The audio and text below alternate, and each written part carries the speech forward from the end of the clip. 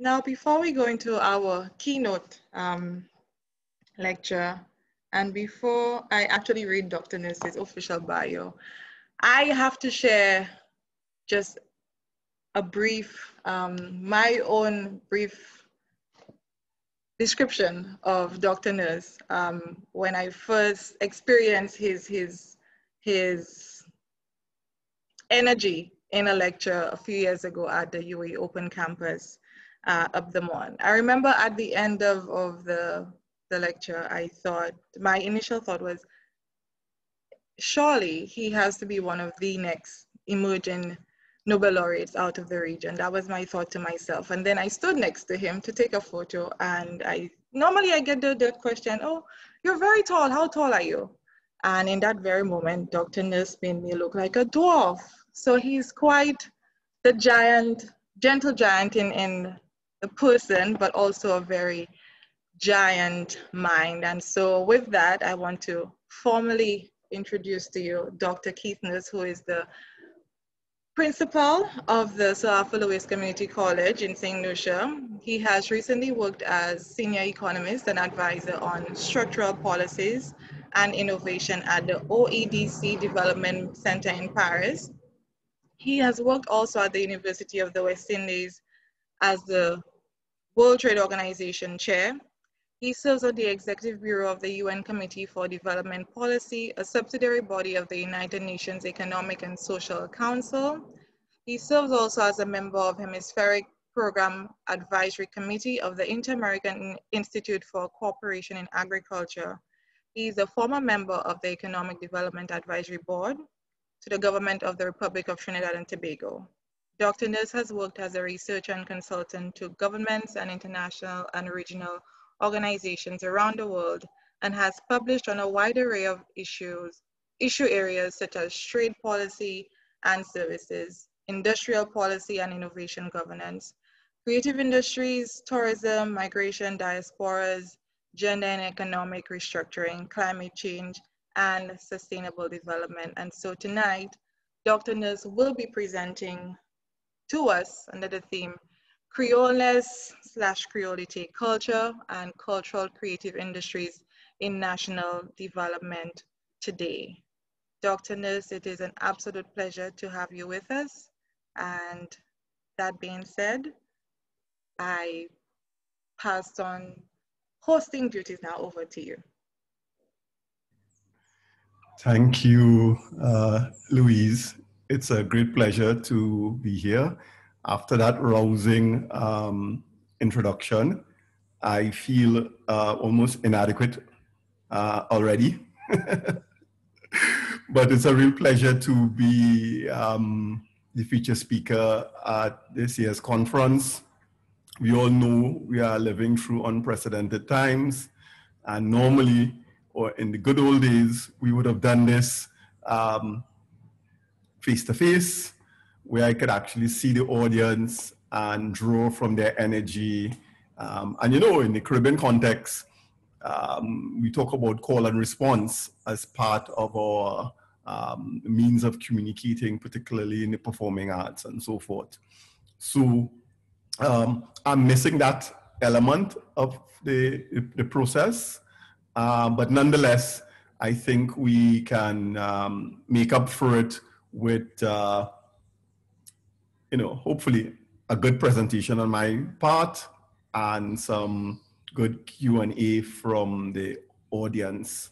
So let me get to sharing my screen. I did prepare a PowerPoint. I apologize for those who wanted to hear me just elucidate. But I wanted to share some critical perspectives. I will try to be quick about it so that we have more than enough time for us to have some open discussion about the critical issues. So let me see if I can make this happen with the share screen.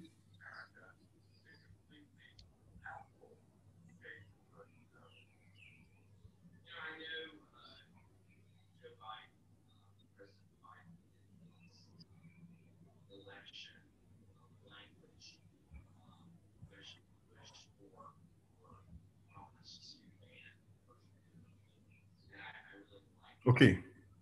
Can you see me? Can you see the presentation? Well, Yes, we can. okay, perfect. Well, I want to thank the organizers for giving me what I think is one of the most challenging titles I've had to deal with in a long time. Creoleness, creolity, culture, cultural creative industries, national development. If you look at all of those terms, they are all very loaded. Um, they are all very value laden. They're also all very contested.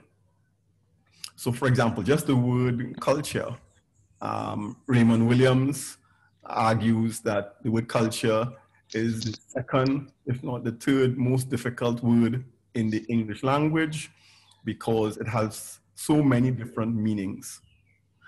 He doesn't tell us what is the most difficult word in, at least in English, but culture is a very slippery term.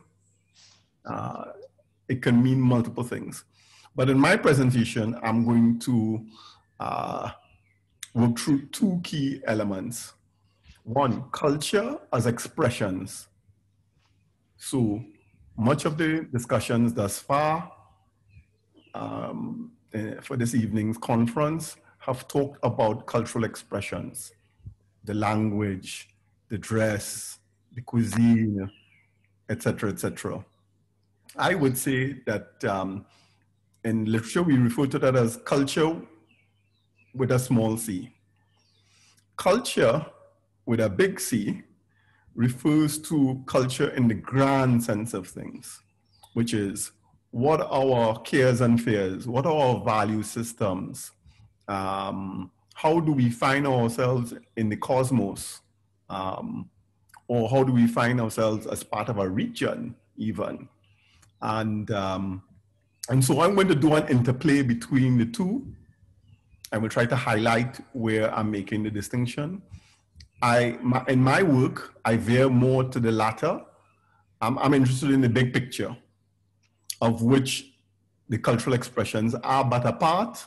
They are both generated by the grand notion of culture, but they also inform the grand notion of culture. So it's not an either or scenario. The other thing I'll talk about is the concept of national development. This also is a challenging construct because often in many countries, and particularly in the case of the Caribbean, our societies are very transnational. And in many respects, they have been so from the inception as modern societies, meaning since the collision of globalization, colonization, and the expansion of the European global political economy. So for at least the last 500 years or so, the concept of national development, as sometimes it's defined, is really a misnomer. Much of what happens in our spaces have been informed through global processes. In fact, the people who populate the Caribbean all come from somewhere else by and large. We've largely, through a process of cultural genocide, eliminated most of the indigenous populations. Which brings me to what my presentation is about, in part, focusing on Creoleness and Creolity.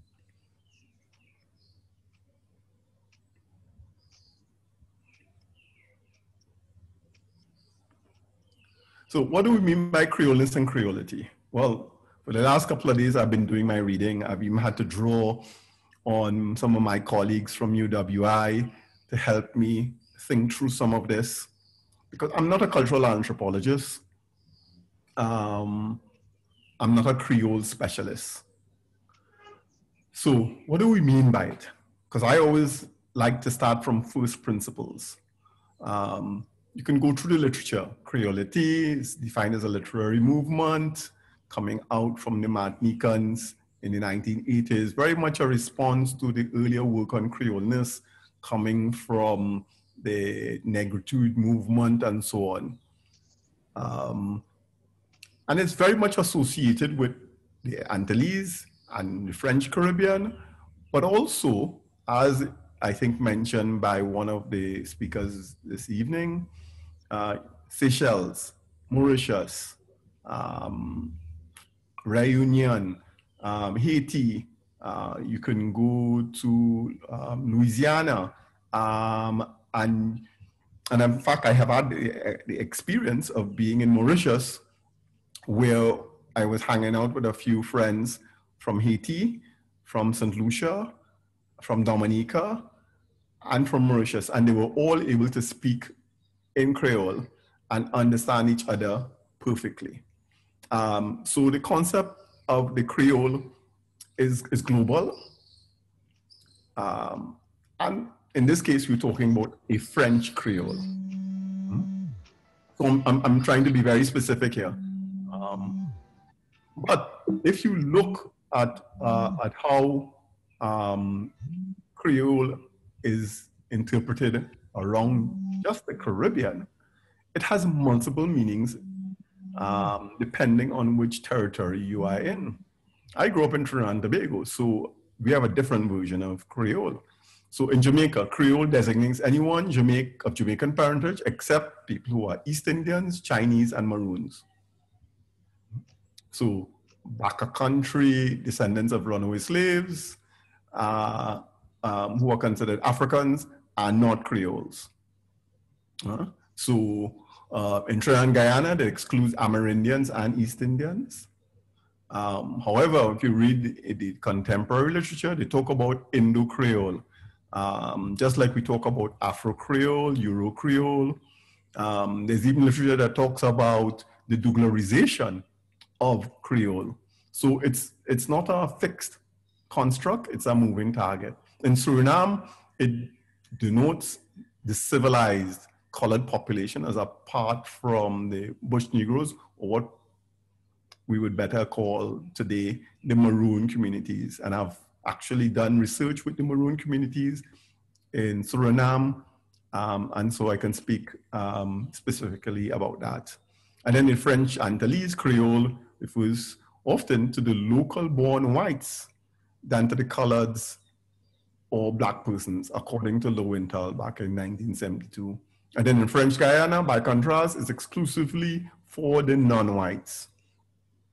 So in Trinidad, we talked about the French Creoles who migrated from Haiti to Trinidad and Tobago when it was largely underpopulated, and they were able to bring with them their slaves, which allowed them to establish plantation agriculture in Trinidad and Tobago. Hinson, Percy Hinson, a good friend of mine, talks about Creole nationalism as being differentially negotiated in places like Guyana and Dominica in relation to the Amerindians. So the people who are the indigenous peoples of the Caribbean are largely excluded from the Creole because the Creole refers to those recent or more recent arrivants and the clash of cultures among those groups. So where does that leave us? Well, Benitez Rojo argues that the Caribbean is a galaxy of many different but similar and interrelated creolization processes, which started with a big bang, the plantation, with European-centered globalization and capitalism. So that in spite of the multiple different ways in which the Creole is constructed in different parts of the Caribbean, and even outside of the Caribbean, in a place like Mauritius or in Seychelles and at Reunion and other places, there tends to be some commonality. And the commonality is the collision with a European-centered world, where we have the exportation of cultures from the old world to the new world, and in part, the process of decimation, if not cultural genocide, of the indigenous populations. that is what we're talking about. So the Creole and Creolity, or Criollo in the Hispanic part of the Americas, also speaks to this reality. And so that's what I want to focus on, because it's the big picture. It explains the grander scheme of interactions. But I think it also helps us to situate where we are in the Caribbean relative to other parts of the world. So I like the quotation from Nettleford, Rex Nettleford, who passed away several years ago, who was former Vice Chancellor of the University of the West Indies. You know, created, I could say, almost a dance community in Jamaica was forged by Rex Nettleford, but he is very much the author, scholar, and intellectual. He talks about the creolizing process as being a continuous one, and that we are the inheritors of a richly textured ancestry, which in turn determines and claims our indigenized Caribbean ethos. I would say that in this respect, he's quite correct. If you look, for example, I do research, for example, on the music industry and the global music industry. The music from the Americas, from the north to the south, with Central America and the Caribbean in between, is the dominant producer of global music. The art forms that have been created in the Americas through this process of creolization have become the dominant forms of popular music worldwide. Whether you're talking about jazz, whether you're talking about hip hop, reggae, rock music, you just name it. It's all been forged in the Americas, largely through the collision of multiple cultures from Europe, Africa, but also from the indigenous populations of the Americas. So if it is that the art forms from the Americas are so dominant, why often are we not claiming it or celebrating it, and furthermore, investing in it? Well, I wanted to turn to a quotation that I found today from my good friend, Travis Weeks, who I met at the Cayville campus when I worked there, and he was working on his PhD. He, I think, made a very interesting comment here. He says, Walcott's Place, and this is where you'll be bringing it down to St. Lucia, is Walcott's Plays, most notably those in the entire collection of Dream of Monkey Mountain and other plays, and the Haitian trilogy, draw extensively upon French Creole, incorporating not just Creole songs, but interweaving Creole phrases into the speech of his characters. And I've seen many of Derek Walcott's plays, and as you would know, we in Trinidad and Tobago, we claim a little bit of him as well, because in his formative days, he did operate in Trinidad and was part of the intellectual ferment emerging out of the 1960s and into the 70s in Trinidad and Tobago. Travis goes on to argue that Walcott, because his popular dramas draw from the culture of St. Lucian French Creole, which is energized by African-derived folk forms, has locked into the creolizing machine, strengthened it, and brought immense visibility to its literary and artistic potential. And it is here that I really want to, in effect, jump off, or to use Travis's notion of a creolizing machine as a framework for advancing the discussion and the discourse about creolization, creolity, and so on. I've done work on the creative industries in the Caribbean and elsewhere for more than 20 years now. And about 5 years ago, we did some work for CARICOM, developing a strategic plan for the creative industries. And in that, we captured some of the data for the OECS territories in terms of the types of creative industries that were being exported, the value of them, what was the contribution from each of the various countries, and so on. And interestingly enough, one of the biggest exports from the OECS region is in audiovisual, followed by design, new media, and so on. And that St. Lucia was the dominant exporter at 26%, followed by Antigua and Barbuda, Dominica, St. Kitts, and so on.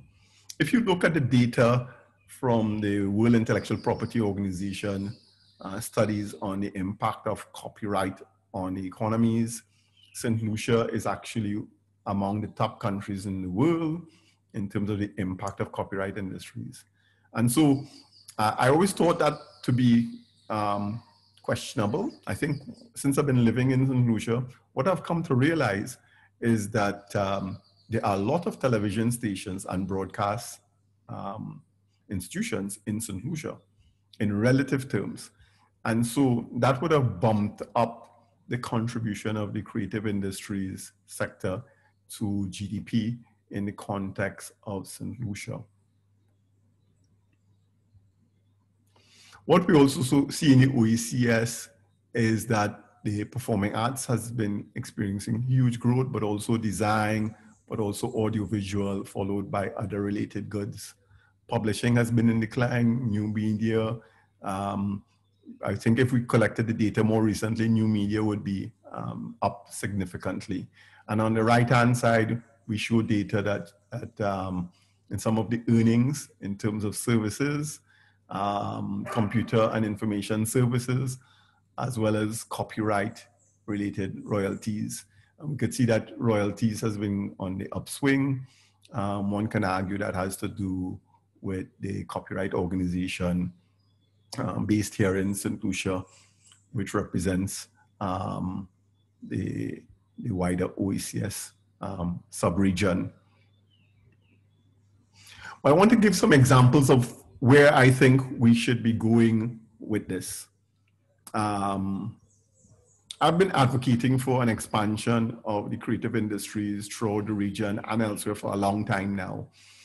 And the Caribbean has been making some headway, but that headway has been slow relative to other parts of the world. And it is that in many respects, we pay lip service to the creative industries and that we continue to underinvest in the creative industries. When in fact, the creative industries can be an important mechanism for diversifying other sectors of the economy. And so it is the synergies that we need to be exploring or exploiting. So the example here of Green Frick Resort, I've only recently encountered them. They have a art competition that I think is just about done, and they're due to do the judging. And their goal is to put the art or the selected art for, productions from the various artists in the rooms at the resort and have those on sale for guests and so forth. But a point I want to make though is that even the name of the resort, Green Fig, refers to what can be defined as culinary delight here in St. Lucia and in other parts of the Caribbean. And so it really reflects on the use of the Creole, but the use of an indigenous, or what can be defined as a new indigenous element of Caribbean contribution to the cultural ecology in the globe. Now, if you could well imagine that every hotel in the Caribbean did the same, which was to ensure that their rooms were adorned with artistic works from the Caribbean. Now, the Caribbean is the most tourism dependent region in the world. It accounts for a larger share of our GDP than anywhere else in the world. And more people are employed in the sector as a share of total employment than anywhere else in the world. But why is it that our tourism sector has such low levels of value added? The Caribbean has the tourism sector with the lowest value added in the world. And just to put things in perspective, in Costa Rica, which is one of the Central American countries, the domestic value added from tourism is upward of 50%. In the Caribbean, it's on average somewhere between 10 and 12%. What that means is that for every dollar that's spent in the Caribbean, only 10 cents to 12 cents remains within the Caribbean. And given that a large share of the tourism and hotel plant is owned by foreign firms, you take that 10 to 12 cents and then you divide it even further. So even though tourism is the main driver of the Caribbean economy, it is a driver with a very shallow value added dimension to it. How can we get hotels, but not only hotels, cruise ships? I had the good fortune of having to do a lecture series on a cruise ship, which picked me up and my son in Barbados. And we did come to St. Lucia, and we went on to Antigua and St. Martin, and then ultimately to Miami. But while on the cruise ship, I did my scouting and homework, of course. They have an art gallery on the cruise ship. So I went and I asked, what works do you have from the Caribbean? Because they have a catalog, they have an online catalog of artworks, and they only had a small number of artworks for sale. When I mean a small number, I'm talking about maybe 100 to 200 for sale directly on board. But they had thousands listed in their catalog. And I asked the question, what percentage of the art in the catalog, or the visual arts in the catalog, comes from the Caribbean? And the woman was quite ashamed to say to me that virtually none. The Caribbean is the recipient of or has the largest share of cruise ship traffic in the world. We account for somewhere between 30 to 35% of all the cruise ship traffic in the world.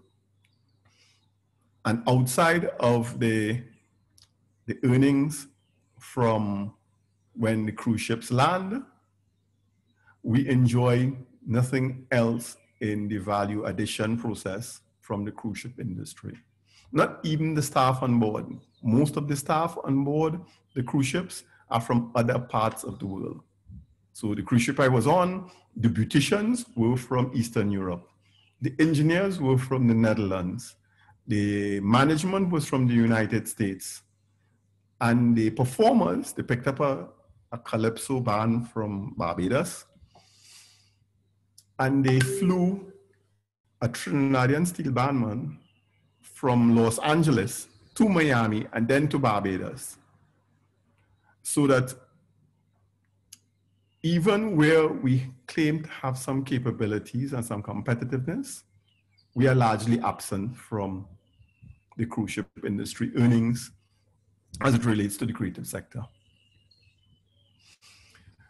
I've been doing work on documenting the impact of festivals all around the region. One of my favorite areas of research has been Dominica's World Creole Music Festival. And I think it's one of the most successful music festivals in the region. And of course, it's about Creole music. And they tap into Creole music from all around the world. So whether it is bands from Haiti that do compa, or from Mauritius, Segu, you name it. They've been tapping into that. And so they have a clear understanding of what can be defined as a Creole world. In more recent years, they were veering back to what you see in most of the other music festivals in the Caribbean, increasingly focused on more popular forms, whether it coming from Jamaica, from Trinidad and Tobago. And I thought they were beginning to dilute the Creole element. So that's something in the reports that I've done for the Dominica World Creole Music Festival and the organizers, which are the Dominica Destination Agency.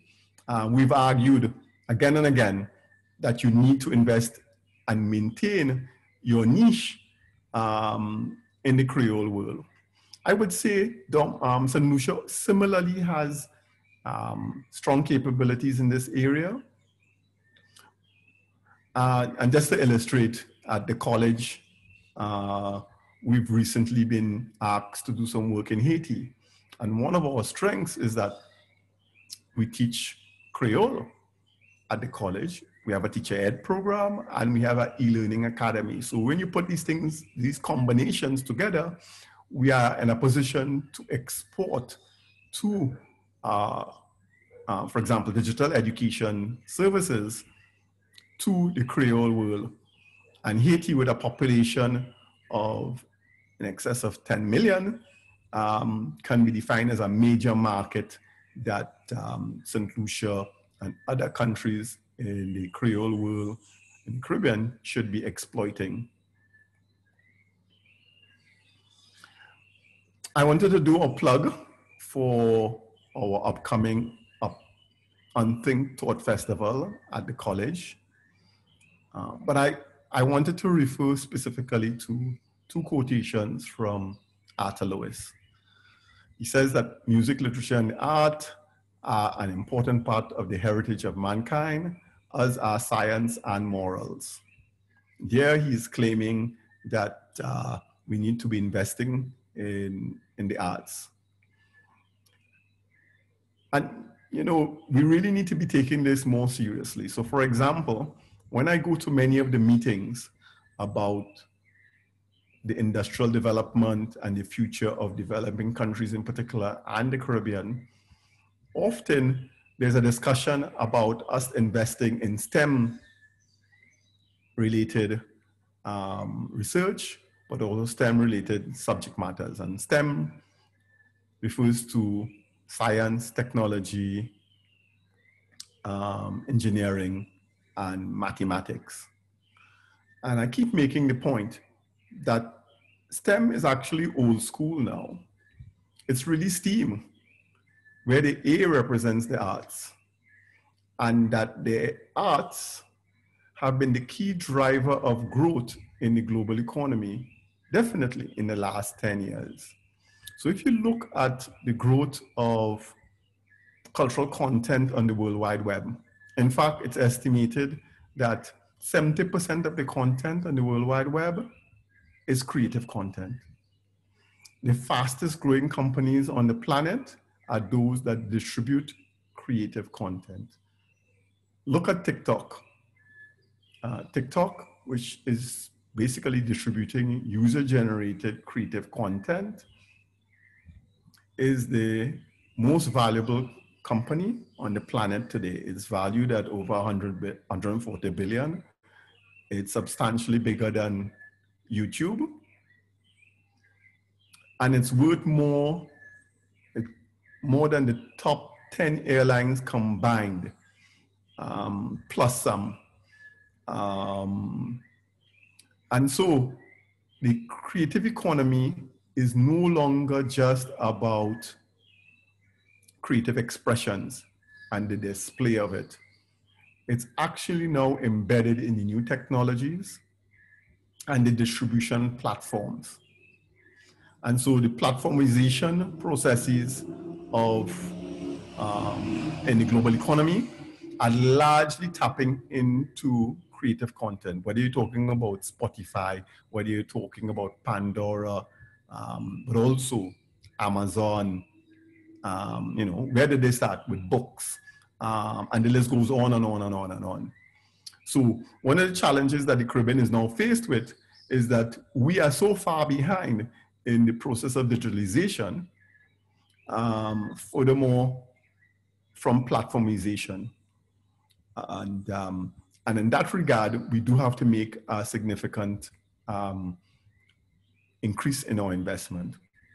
So the last point that Lewis makes is that a society without the creative arts is a cultural desert.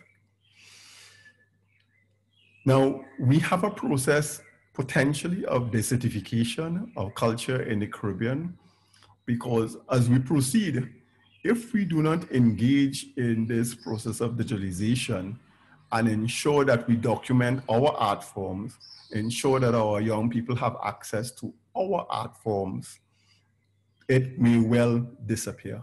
It may well disappear in the mind space of our young people.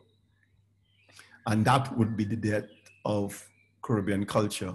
Creality or no creality, we may well become a cultural desert. And this is where we need to quickly invest in the new technologies, train our young people and our creative entrepreneurs to upskill their art forms for the new context. It also means that we need to digitize some of our old archival works. Try finding pictures or songs from a previous generation in the Caribbean. More often than not, you have to access that information from the BBC or from some other institution outside of the region. And so that is something that we need to correct very quickly. Otherwise, we will become increasingly beholden to other people's control of our cultural and creative content. I want to end on that note, just to say that what we have done for the Unthink Festival is brought together an interesting array of panelists for the creative sector, where we talk about creative futures. But we have several other panels throughout the day that will be talking about the issues of national development, regional development, and global development. So I want to pass it back to you, Louise, and thank the Folk Research Center for inviting me to participate in today's conference, this week conference. I'm open to any questions or comments from the audience. Best regards. Thank you so much, Dr. Nurse, for sharing so many rich insights, your experiences from doing your own research, and from in both a personal and passionate as well as professional capacities. I did see a comment here, and so I am inviting everyone who may have comments or questions to please use the raise hand function, just so that we could maintain some peace.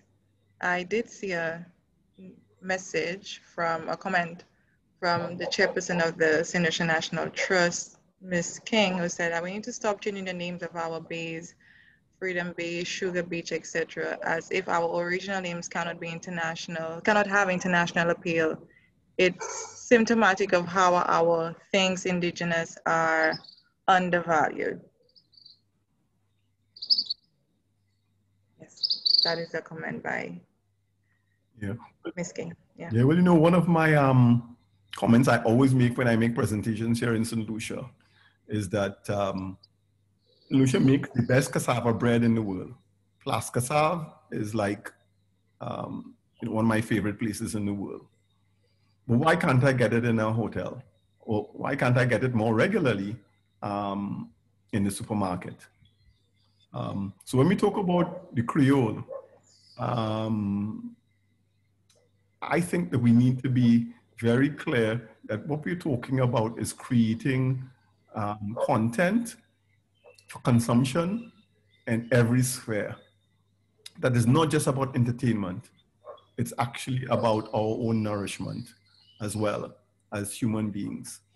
And so, you know, wheat, we eat a lot of wheat in the Caribbean. We are one of the highest importers of wheat per capita in the world. It is very much related, more than likely, to the fact that we have the highest rates of chronic non-communicable diseases. We eat a lot of white bread in the Caribbean, whereas in North America, brown bread or more complex wheat products have surpassed white bread for more than a decade now, for health reasons. So we're not just talking about entertainment here. We're actually talking about redressing the issues of poor diet throughout the Caribbean.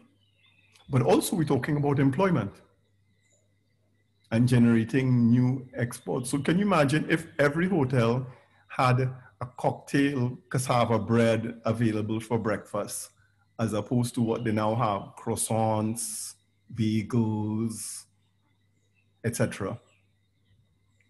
We wouldn't have an employment problem as we now think about it. And so some of the hotels in the region, and I would dare say that the English-speaking Caribbean, with maybe the exception of Jamaica, is largely underserved by having indigenous foods on the menu. If you go to Dominican Republic, to some extent, as well as in Cuba and a few other places in the Caribbean, you get mostly a Caribbean breakfast at the hotels. Caribbean fruit, Caribbean cuisine, but in the English-speaking Caribbean, it's largely absent. So that our hotel product and our tourism product says nothing about us as a people. It's us still trying to mimic others. And yes, I know I have many friends who are hoteliers, and they keep making the argument, well, that's what the tourists want. That's a bit of a crock, if I may say so. In part, it has to do with cost. It's cheaper to import what is now offered than to source locally. But in Jamaica, there's been a strong program, I think among Sandals, to generate indigenous output from the agricultural sector and infuse that into the cuisine in the hotels. So it requires some deliberate effort and a strategic intent to make it happen. It's not just going to happen purely by the market. You have to tilt the market to ensure that this happens. Do we need the government to legislate this? Well, often that doesn't work very well. What I think we need is, particularly in the context of the pandemic, to reinvent our tourism, to tap into the increased potential value added, but also this would ensure that we make our tourism more competitive and less, and in fact, more resilient in the context of global pandemics or global disruptions in trade and so on. So I just wanted to jump on that point to illustrate what I think the commenter was raising. Thank you. Thank you, Dr. Ness. The questions are coming in the chat room, so I will just read them from there.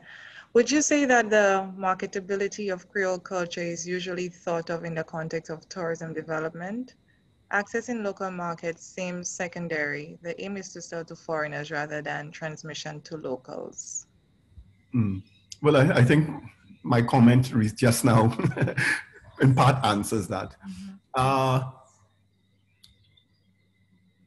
You see, you can often, and you see this around the Caribbean, we take our creative art forms, and we put them on display as curiosities for tourists often. That has its place. I'm not knocking it completely. But it's also that we need to ensure or encourage more of our domestic population, particularly our middle classes and even our working classes, to invest in some form of Caribbean art. They consume a lot of the music because music has this ubiquitous capability of spreading around our communities.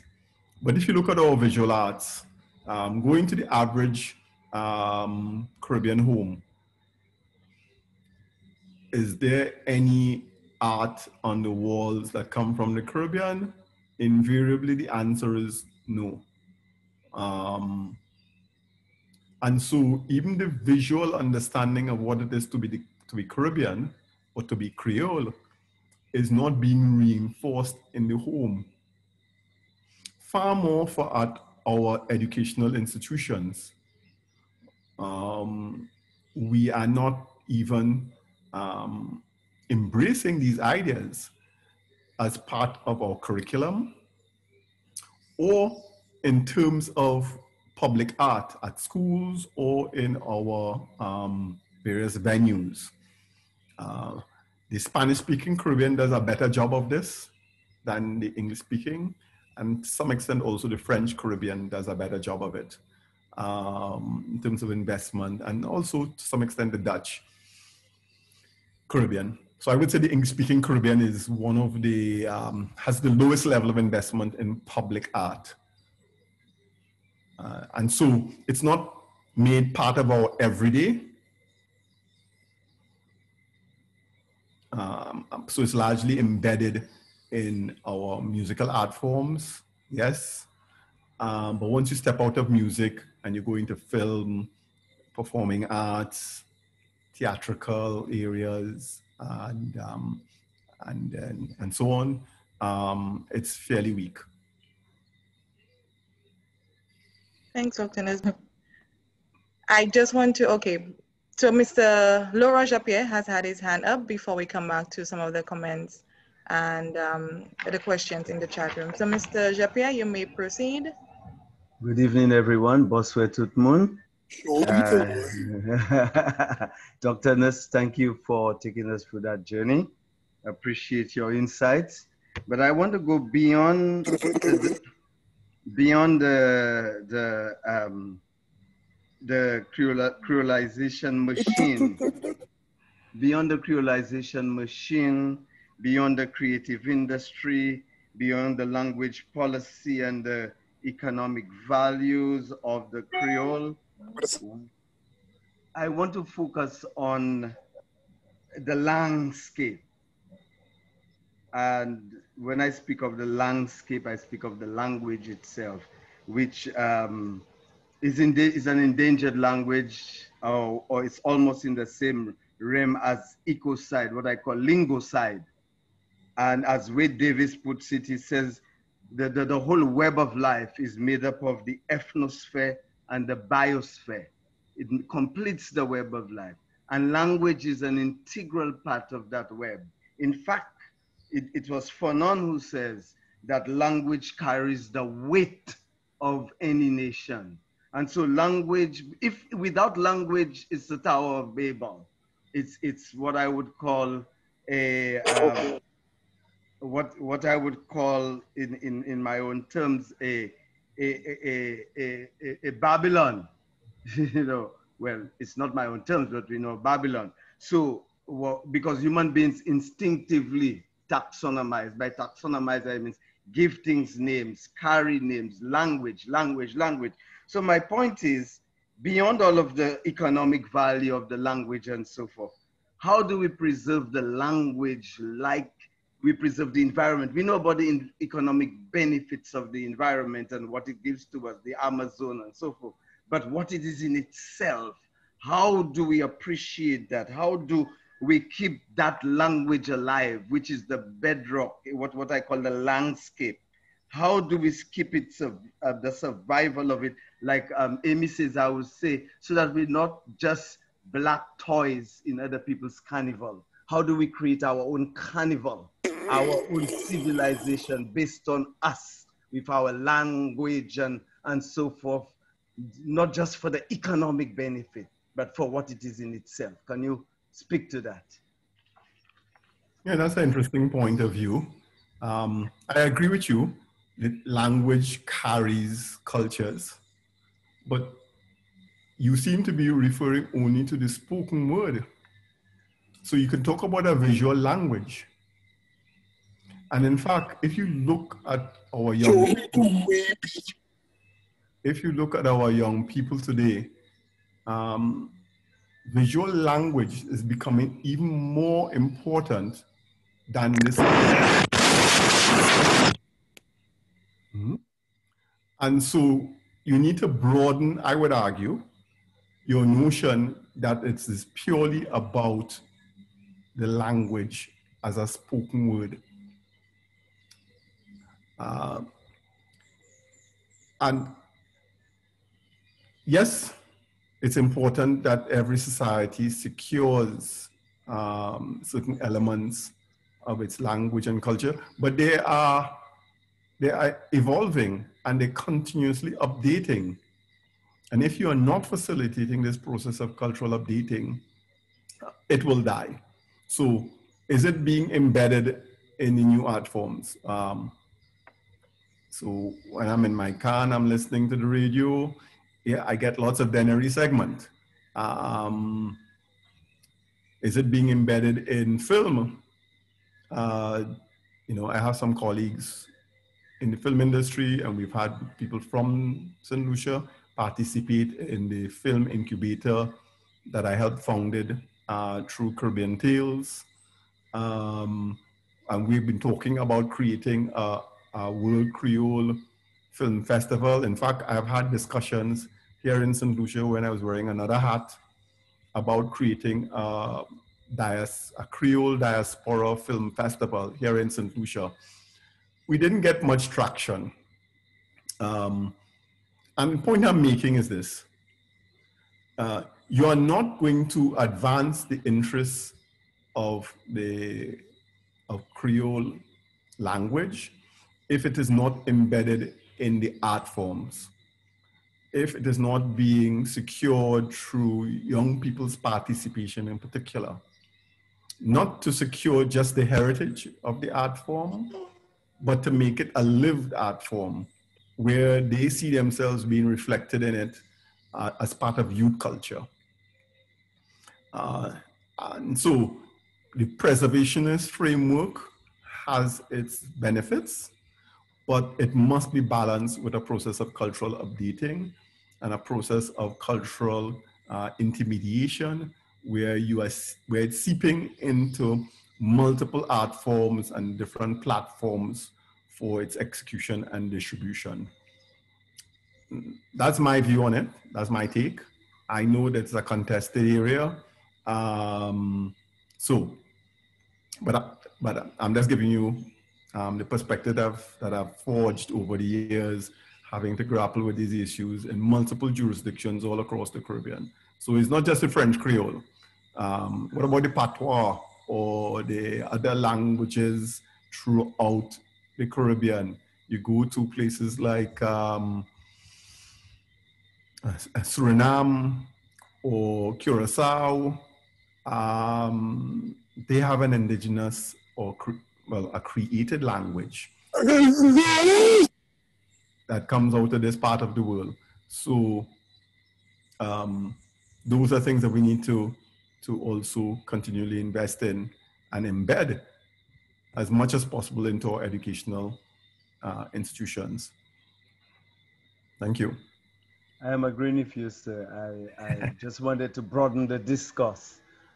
So it's not focused just on the economic side, but the value of what it is in itself and how we can use it in whatever ways to build wealth and so forth, but what it is in itself, the value of what it is and the weight that it carries as a people. Thank you. Yeah, no, well, I agree with you completely. Yeah, that's why I said, I think at the beginning, the cultural expressions both are informed by the grand culture, but they also help to generate the grand culture. And it's the interface between the two that needs to be sustained. And so the expressions themselves need to inform the value systems. So just having the art form for art form's sake is not enough. Mm-hmm. So I think we're on the same page. Thank you very much. Thank you, Dr. Nurse, and thank you, Laura.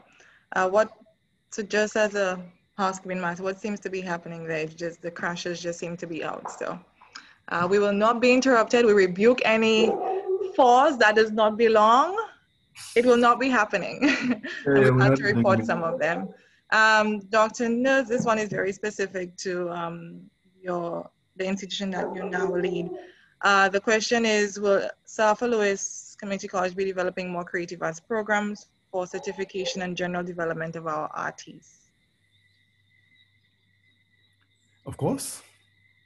I do practice what I preach. So we already have what we've now created as a unit on digital humanities.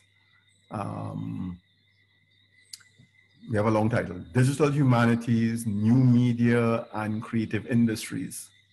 And so we have several programs at the associate degree level in this area. We don't have a bachelor's degree offering just yet. But you know, we do have an associate degree program in creative industries and event management on offer. The number of applications for that has been very, very, very low, to my dismay. So I hear the need for us to put this on offer, and we have put it on offer, but very low uptake. So it means that, in fact, we have been having discussions about how do we pivot in another direction. So one of the things that we are planning to offer later this year is a digital and creative academy, where we train more at the practitioner level and the entrepreneur level, the key skills that are required to participate in the burgeoning digital creative economy.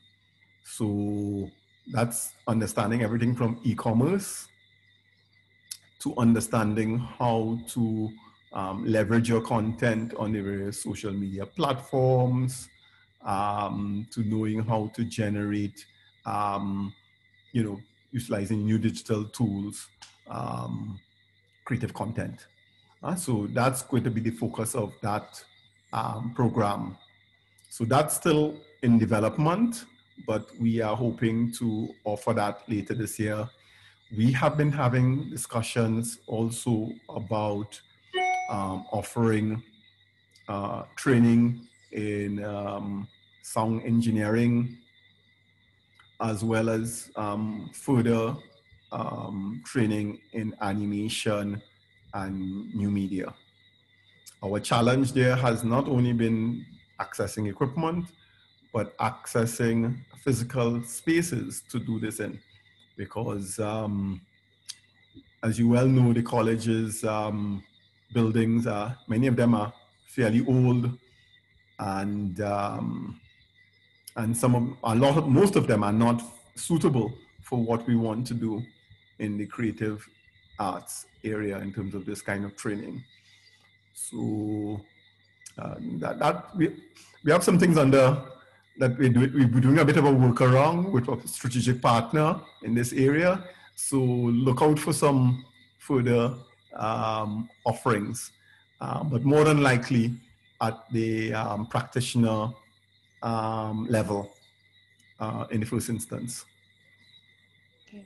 Thank you for that, Dr. Nurse. In case anybody has, I see a lot of comments coming into the chat, but in case anybody wants to voice, please feel free to use the raise hand function. Dr. Ness, another question is, Flo says, thank you, Dr. Ness, for such a pertinent presentation. I appreciate it. What is your view on building on the linkages with Martinique and the shared Creole heritage in developing the region's creative economy? Wow, yeah. I mean, I've visited St. Lucia many times, in excess of 30, 35, 40 times. This is the first time I'm living here. And mind you, basically when I arrived, COVID arrived as well. So that has restricted travel. One of the things that strikes me about St. Lucia, because I see St. Lucia as an important hub in the Caribbean, because it straddles both the Anglophone Caribbean and the Francophone Caribbean. But what strikes me though is the low level of interaction between St. Lucia and Martinique. I don't understand it. That it is swimmable, yet the interactions are so low. And it can be argued that it is because of language, as is the case in most of the other English-speaking Caribbean, because you all speak the same Creole. So what is it that doesn't allow for a higher level of interaction between the two? Is it immigration issues? I'm not sure. I don't have the answer. You probably have to ask people who have been living and working here in this sector to answer that question. What I do know is this, is that in Martinique and Guadeloupe, they have several initiatives to expand the creative sector, and they've begun to invest quite considerably. I think there's a lot of synergies that can be explored. And I would also include Dominica as part of that mix. So that, for me, that's where the action is. That there needs to be a constellation approach, a cluster approach, an increased moving of resources and people back and forth between these territories to generate the value added that we're talking about. But for me, it's a curiosity why there is not more activity. Thank you for that, Dr. Ness. We actually have a comment and question from Mr. Steve Etienne, who is the former CEO of the ECHO. And it was interesting to see the point you made about the collection of royalties and showing that representation in the graph. So to his point, as usual, a wonderful and informative presentation by Dr. Ness. I do believe, alas, he is speaking largely to the converted, a group who is aware and understand the challenges, but are not equipped as individuals to address the matter, such as low added value of cultural products. Are you aware of our government's, I guess, efforts of our governments being made? No, this is, maybe my reading is failing me now. Are you aware of our governments being, making any effort of these potential opportunities to benefit our country and cultural industries? In other words, everyone is speaking about it, everybody recognizes the potential, but is anything being done at the macro level? Well, I have to thank my good friend Steve for asking me that hard question, right? And I'm mindful that it's election season and all of that kind of thing. I've read the cultural policy of St. Lucia. I've read all the documentation. I know the landscape fairly well, not just in St. Lucia, but across the whole Caribbean. St. Lucia is not doing enough. I could say that without fear of contradiction. I've said that again and again in multiple locations, but it applies to almost every other Caribbean country. By and large, our governments pay lip service to the cultural and creative industries. It's also that we don't have people working in the various ministries and agencies who have a firm grasp of the cultural and creative sector. What do I mean by that? In most ministries of culture across the Caribbean, we don't have people who actually understand the business or creative industries as an industry or as a sector. They may know something about the art forms and the expressions, but they don't know about the business of it or the trade. And so they can then pass on that information to the people in the sector, and nor can they inform the policy agenda. That's point one. Point two, if you look at our ministries of culture all across the region, by and large, they get the smallest share of the budget. Historically, they get a very, very small share of the budget. Even in places where the cultural and creative sector makes a really important contribution to the economy. I'm from Trinidad and Tobago. Trinidad and Tobago's Carnival accounts for the largest inflow of tourists. It accounts for 12% of the tourist arrivals and close to 15% of the earnings to the tourism sector from a 3-week, from data generated from a 3-week visitor survey. So it's more than likely in excess of that. But what share of the budget does the cultural sector get? In relative terms, very low compared to other sectors of the economy. The third point is that our documentation in the creative sector is embarrassingly weak in the Caribbean. And so our capacity to make the advocacy to a prime minister or to a minister is also very weak. So we could try arguing based on emotion that the cultural creative sector is important for humanity, for sustaining our culture, etc., etc. That has generally had very little impact as a form of argumentation. So if we are unable to tell a minister what share of employment or what share of exports or how this is informing or generating earnings in other sectors like the telecom sector and so on, we are not going to win the argument because we're competing with other sectors that are better armed with data and information and so on. So there's only 1 or 2 exceptions in the Caribbean. If you go to Cuba, they could tell you everything about the 120 plus festivals that they have. They could tell you how many tickets were sold. They could tell you how much was earned by artists. They could tell you how much has been exported, etc. No Caribbean country, right, bar exceptions 1 or 2, can tell you anything about their festivals, how much it earns, what's the contribution, etc., etc. We take snapshots every so often. They employ people like me to come and do economic impact assessment. 1 year, the following year, or the next 5 to 10 years, there is no study done.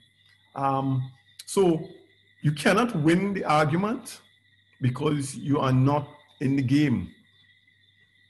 Yeah? Right? So it's a sad tale, but I've been working on this for more than 20 years. I've been advocating on this for more than 20 years throughout the Caribbean and other parts of the world as well. I've worked in Mauritius, I've worked in Seychelles, I've worked in East Africa and some of these areas. And some of those countries are surging ahead at a faster rate than we are. Why? It has to do with our culture in the grand sense. Our notion of creality means that we are underinvesting in who we are. We don't think it's very important. So I'll end on that note. Thanks, Dr. Liz. And I think we have one more question, which is actually a bit of a challenge to something you said earlier. Lucan says, I do not quite agree with Dr. Nils's perception on the limited cultural interaction between St. Lucia and Martinique, at least not on the informal level. That being said, my question is, should St. Lucia be trying to better align the development of its Creole language with that of the French Antilles? Well, I don't know who your commentator is. I challenge her to provide the data. She did say it's informal. Yeah. Yeah, that's the point I'm making. If it stays purely at the informal, we're not going to make any headway. That's what we've been doing ad nauseum in the Caribbean. So, and just to, to illustrate a point, I started a program at the St. Augustine campus called Arts and Cultural Enterprise Management more than 20 years ago. And we trained a number of people in. So we have some of our graduates who are here in St. Lucia. I don't know if I should call them out. So Christine Samuel is one of my graduates. In fact, she was in the first cohort. So I don't know if she's in the session or not. But I remember very well when she first articulated what she wanted to do. We helped her develop a business plan, export plan, a strategy. I would dare say that the training that we provided has helped Christine to surge ahead in her career. You don't get, you don't make headway in the world by guess or just purely drawing on talent. What you have that emerges from a talent framework is exceptionalism. So you'll have one or two artists or cultural entrepreneurs who make a huge breakthrough. And they're celebrated and we love them and so on. But what about the 95% who are not super talented or don't get a super breakthrough, who have to live by their art? We are not creating the platforms and the frameworks to facilitate their growth, their employment, and their entrepreneurship. And so I am saying that this is part of Caribbean culture. Caribbean culture is premised on exceptionalism. We actually facilitate the perpetuation of elite structures rather than the creation of a process that lifts all the ships or all the boats up. That's why Latin America and the Caribbean has the highest level of inequality among all regions in the world. And that's part of our culture. And so it is very much part of the creolization of the Americas. The Americas is premised on high levels of inequality, where race is the key factor that drives that process of inequality. It's a huge constraint on our growth. And so if you see creolization as being in tandem with globalization, then the Caribbean and Latin America, as well as North America, as we are seeing, with some of the atrocities in Canada, with the indigenous population and the resident schools, or what we see with Black Lives Matter in the United States.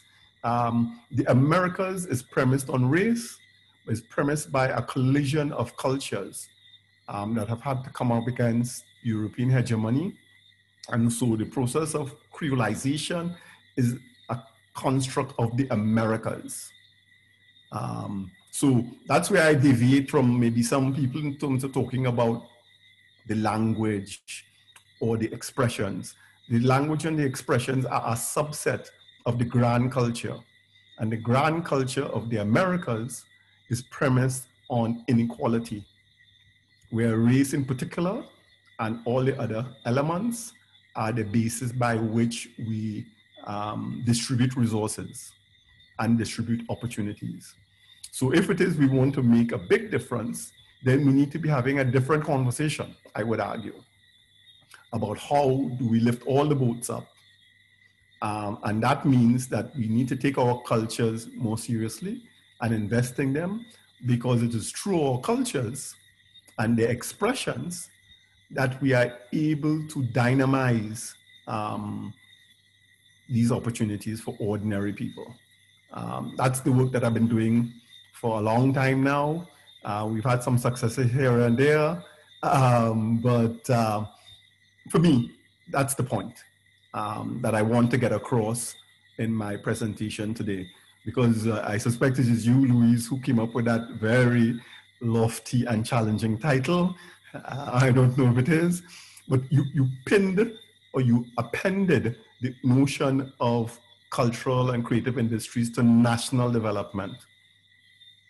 And I would argue regional development and global development. And from that standpoint, I think we need to be having a larger discussion about how we can take our creativity into multiple spheres, in education, in tourism, in telecoms, in cassava bread, you name it. Thank you for that, Dr. Nez. In fact, the topic was actually conceptualized by Mr. Robert Lee, and with further review by the Education and Programs Committee. There was a little bit of back and forth on refining, but okay, I guess for Mr. Robert Lee as a creative himself, he thought that given where we were as a country, given where we are, this would have been very, very necessary. I just want to touch on two more points before we wrap up. I think Dr. Morgan Dalfinis is asking whether we have an issue of evaluation in the Caribbean, and then Mrs. Williams follows up by asking, maybe we need to question and re-understand excellence. Sorry, say that last one for me. Maybe we need to question and re-understand excellence. Oh, yeah. So one of the things I've been trying to encourage my staff to do at the college, and I apologize, I'm not really speaking here on with my college hat. I'm speaking in my individual and professional capacity. But I will say that I am not very fond of the word excellence. For me, it really doesn't say much of anything. I'm interested in what is the value added that you're bringing, and how do you measure that relative to any other sphere. So for me, because all cultures are in some process or motion of comparison. So if you read the work of Lewis, he was very critical of what he called the Afrocentrists, who argued that we needed to embed our culture purely in an African discourse. I know that's a contested issue. Similarly, you can argue that Walcott critique that, and these two Nobel laureates have become global icons. I think what they're suggesting is that we need to globalize our culture and tap into the opportunities that are emerging for us as a people, and to be as open and inclusive as possible. And you can see that, for example, in many references I made in the early part of my presentation about creolity and Creoleness. is that often, you know, there's a discourse about Euro Creole here, Afro Creole there,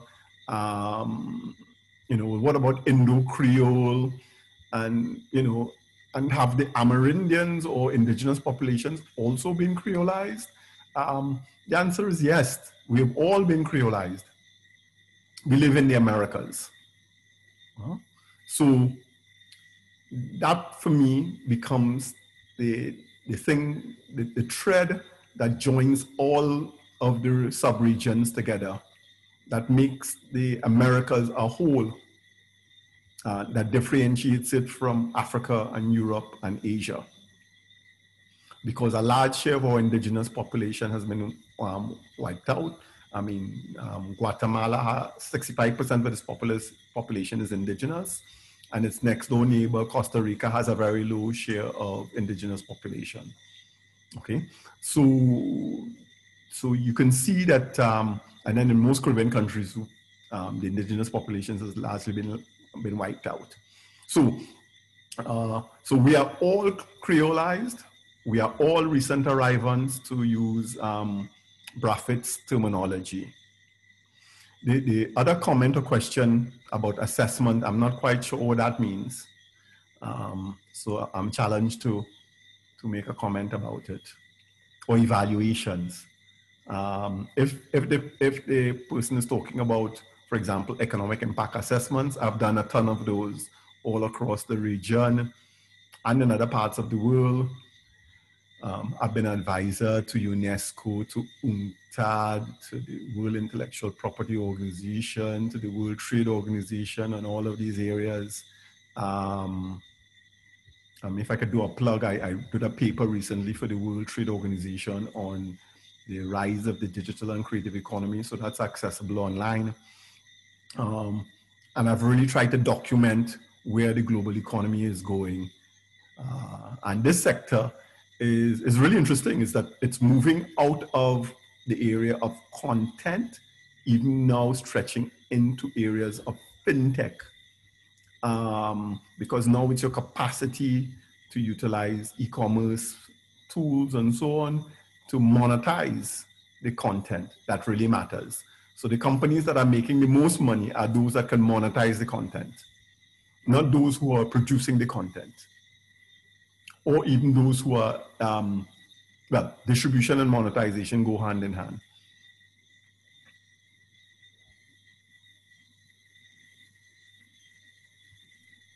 Well, Dr. Nis, thank you for that. Oh, well, Dr. Daphnis was just clarifying that, I was saying that other areas, example, education in the Caribbean, are similarly not evaluated enough. Okay, that was the point he was making. Okay. Yeah, yes. I get the point. But in the education sector, we could tell you how much the government is spending as a share of GDP. We could generally tell you how many students are going abroad. We can tell you how many people got degrees. We can tell you how many people are at different schools. There's a lot of information we have about the education sector.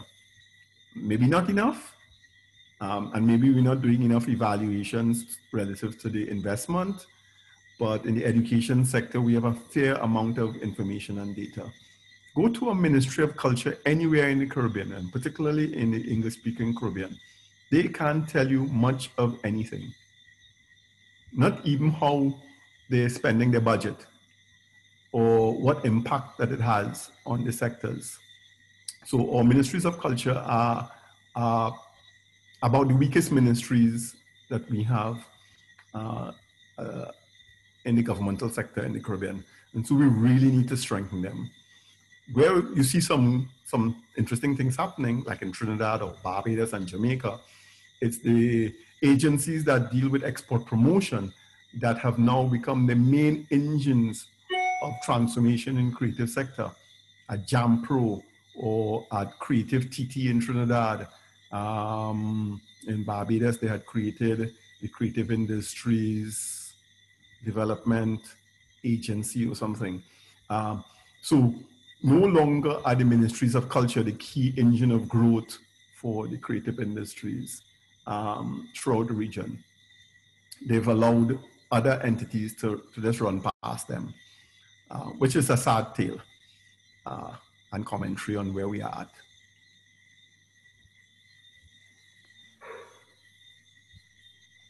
Well, Dr. Ness, on that note, I think we have just about expired our time. Someone is saying that they appreciated the sounds of frogs chirping in the background when you spoke.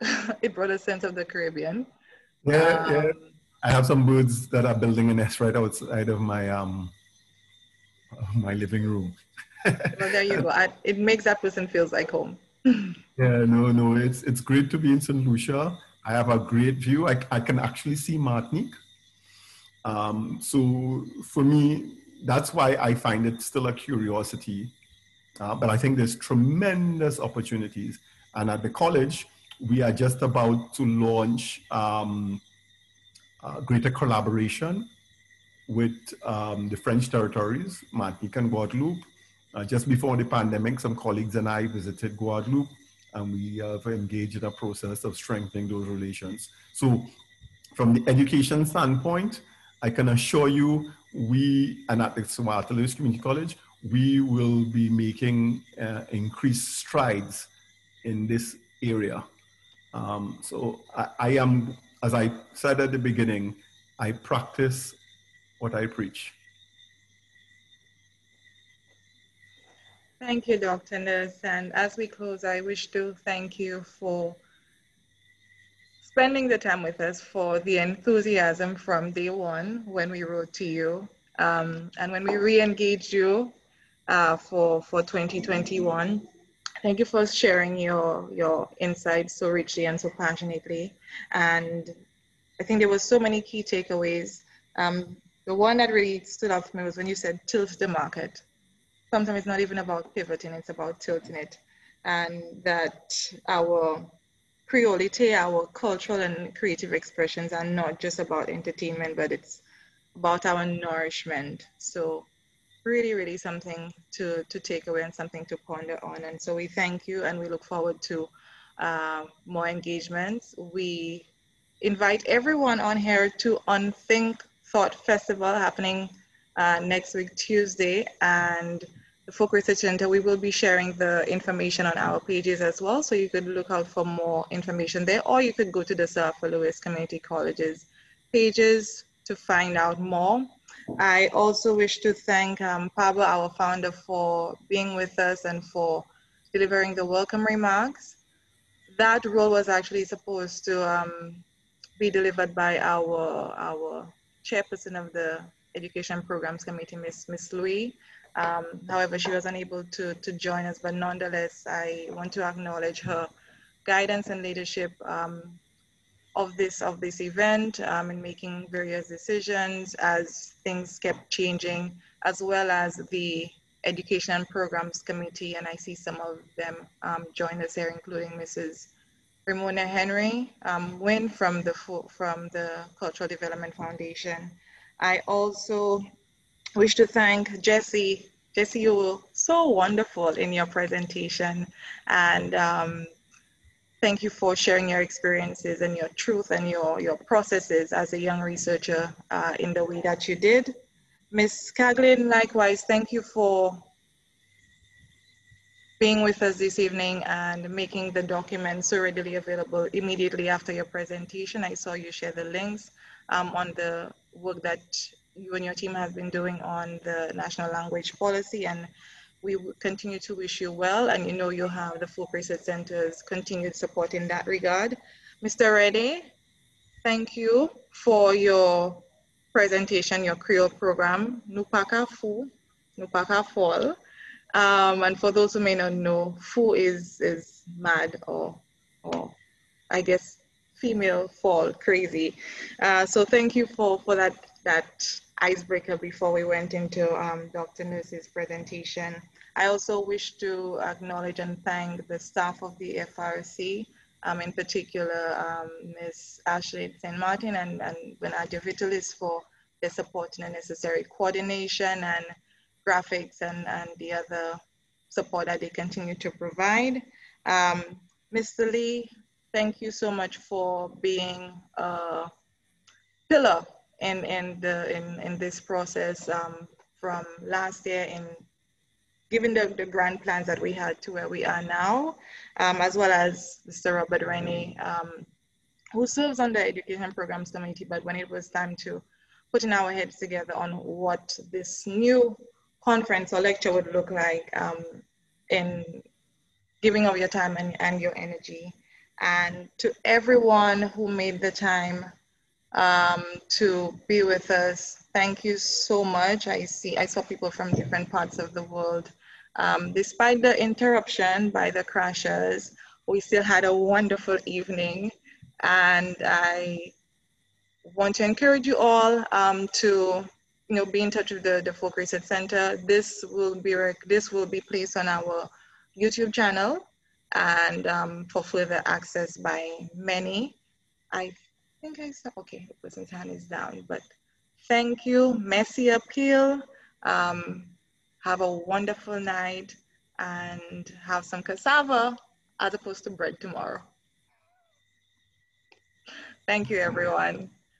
Okay, it's been a pleasure. Thank you, Dr. Ness. Bye-bye.